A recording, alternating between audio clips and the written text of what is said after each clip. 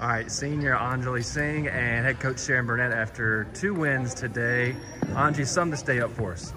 It was pretty good. I think we got in some good standard work and we moved around a lot of our players, and I thought it was really interesting, the outcome of it, and we just really know what we need to work on now.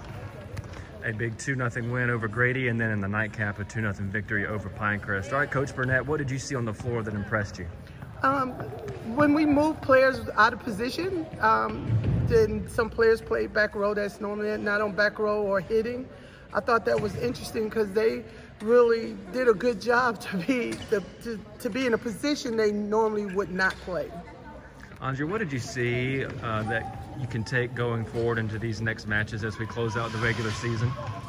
I think that we just need to keep moving up with our energy and with our all-out effort on the court.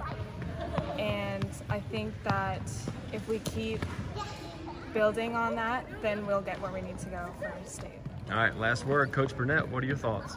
I'm excited. The girls they've bought in. This team they've gelled already. They love playing with each other. They're happy, they're smiling, and they work hard. So, I mean, we have the ingredients. We just have to put them all together and just get this thing cooking, because we're in a good spot right now, and I love where we are. I love these girls.